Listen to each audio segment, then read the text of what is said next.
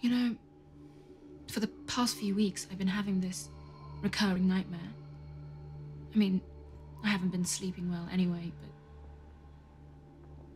I'm in this room, surrounded by candles, all wooden, all carved, and I'm trying to blow the candles out. But every time I blow one out, the others light up. And there's this doll, this plastic baby doll, and it's melting. So I'm trying to blow the candles out. I keep blowing, but the doll keeps melting. And I can hear the sea. Oh my God, it's better than the website. Isn't that such a strange dream? So, and there's the kitchen. The downstairs bathroom. And look, this is the upstairs. Yeah. Oh, it's glorious. It's great. Aren't I clever? It's just what we need. Somewhere to finally relax.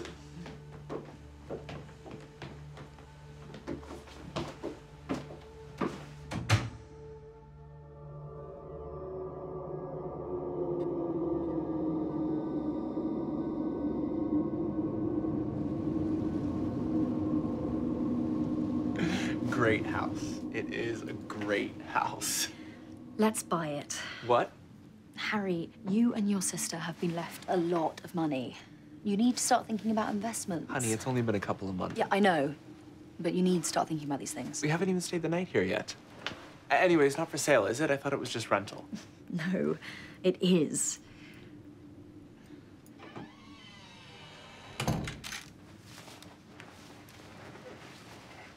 It is for sale, and they need to sell it. Ollie's mum's in rehab and her dad's in prison. They're poor. We'd be doing them a favor. Right. You like it, don't you? Well, yes. Well, it's a fabulous investment. That's why Ollie's dad bought it in the first place. Just he screwed up elsewhere. But he was right about the house. It's a great house. It's a very nice house. What are you doing? Nothing. We were just talking We about... were just thinking that we might buy the place. Oh.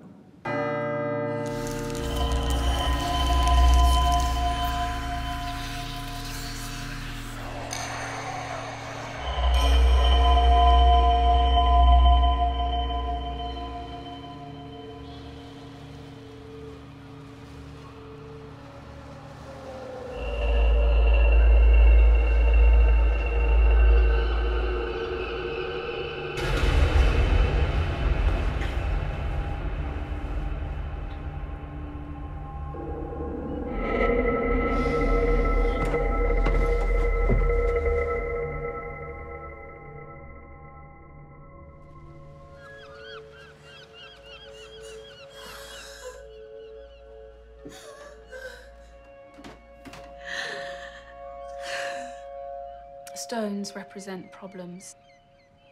Maybe you're constantly trying to smooth things over, make everybody happy. It's true. I think your subconscious is telling you to stand up more. Shit. You think so? Morning. Morning, babe. What's this? Nothing.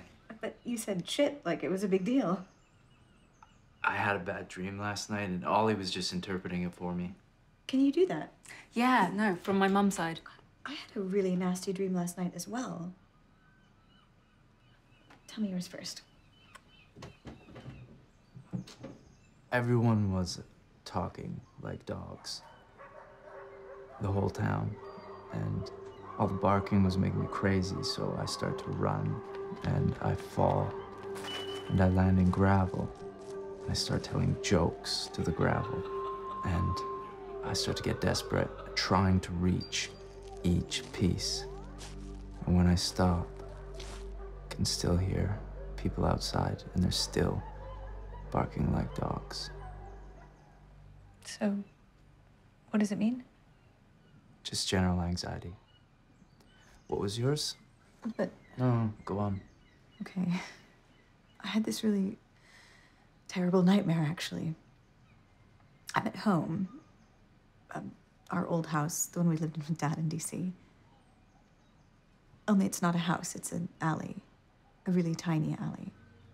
And there are people walking past me, and I'm scurrying around their feet like an invisible mouse. And sometimes the alley gets smaller, and I have to push the walls apart. But I can't stand up. And then the people are walking over Mom's picture. It's the one I really love. And I'm crying. And then I look down and I'm standing, but I thought I couldn't stand. And I'm standing on glass in bare feet. And there's blood on my feet.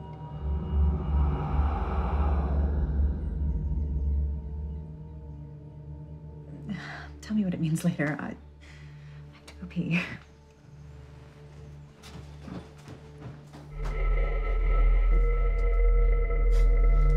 I tell you what, Stephen, I mean, this dream, it's just really got to me. If you have a problem with her, say something. Yeah, I will. I will. Just stop pestering me, okay? The last thing I need is pressure from you. Well, if you don't want my opinion, then don't ask. Shit.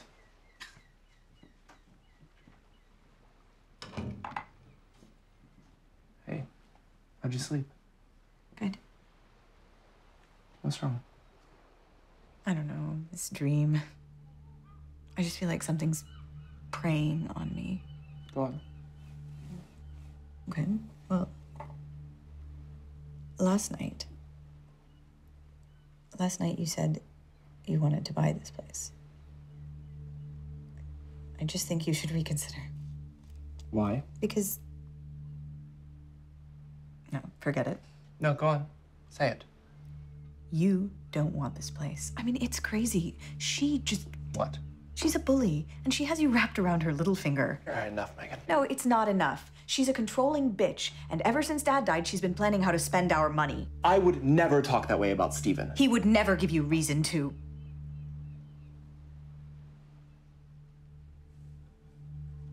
Look, Harry, you're my brother, and I love you dearly, but this has been churning away inside of me ever since I had this dream last night, and Ollie just... I mean, she put her finger on it.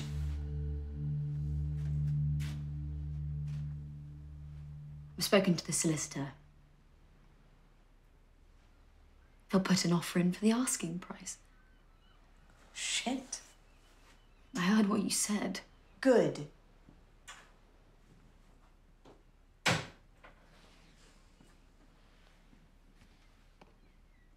Dreams.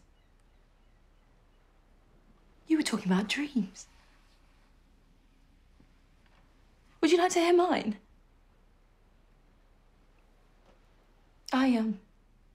I dreamed I was in a beautiful house. A dream house. But I needed to pee, so I got up. And I thought I was sleepwalking because I saw you two talking. And there were candles. You'll sleep well tonight. I always slept well in this house.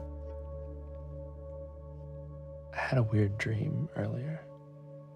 Really weird. So the plastic fisherman, right? Down on the quayside. I'm in love with him. Seriously. Plastic fisherman. And we have a date. And there's like a table and wine glasses and everything. And I'm talking to him. Telling him about Dad. And the service and how the band played. And then I'm singing to him. And all the people passing by are looking at me like I'm crazy. And there's tears streaming down my face. And then Megan rushes in and she says, "Dad's not dead. He's in Amsterdam." And I'm shouting down the phone to him, "You liar, you liar, you liar." Maybe if the fisherman is your father. You think? Did he fish? Yeah, sure. With you? No, never. We're always going to someday.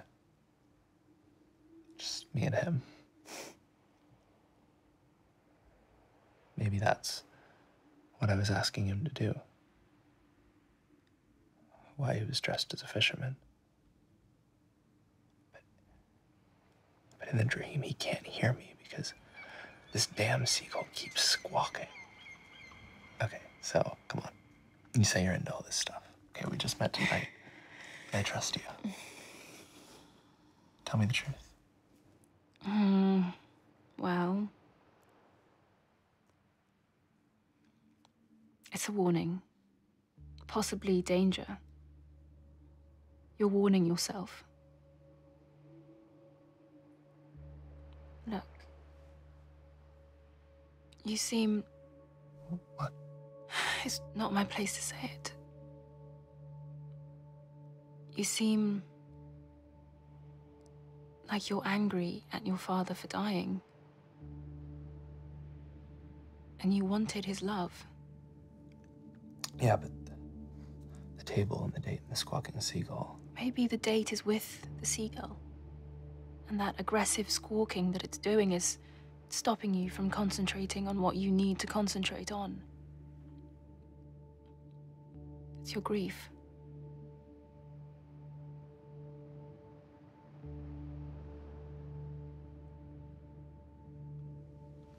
And then you kissed her.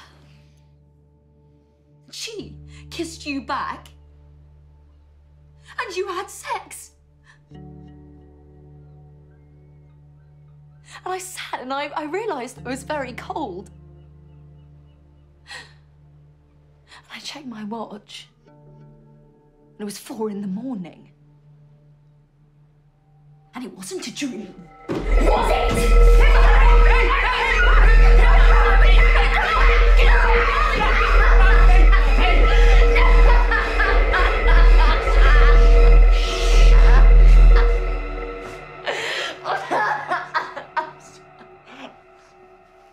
So I'm trying to blow the candles out. I keep blowing, but the doll keeps melting. And I can hear the sea. Isn't that such a strange dream? Harry? Say something. I don't know what to say.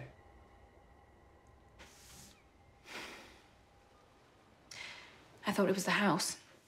Losing this house, I thought that was the baby I was trying to protect. I guess I was just never that good at interpreting dreams. I think, subconsciously, you feel very pressured.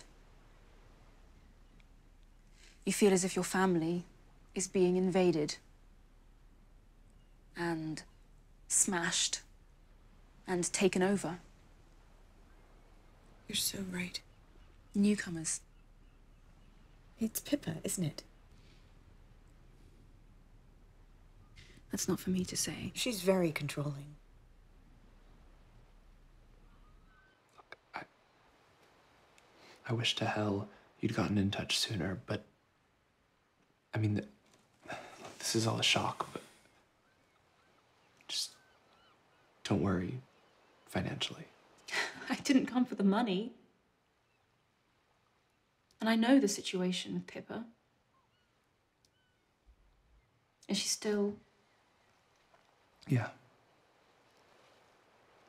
But, I'm expecting her. The doctors say any day now. Will you tell her? Of course. but not just yet. She still needs to rest. I thought you should know.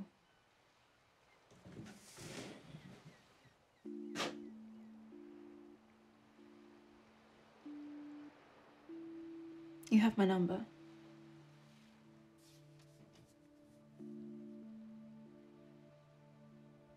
Goodbye, Harry.